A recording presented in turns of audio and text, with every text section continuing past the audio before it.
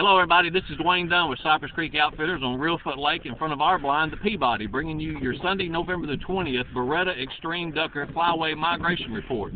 We've had 1.25 inches rain overnight, expected up to 5 inches by Tuesday. Looks like we've had a good migration of gadwalls and widgeons into the Reelfoot system of the waterfowl management area of Black Bayou and Long Point. Look for numbers to really look good into the first Saturday of December when we open for duck hunting season. Once again, this is Dwayne Dunn with Cypress Creek Outfitters bringing you your Beretta Extreme Waterfowl Ducker Migration Flyway Report.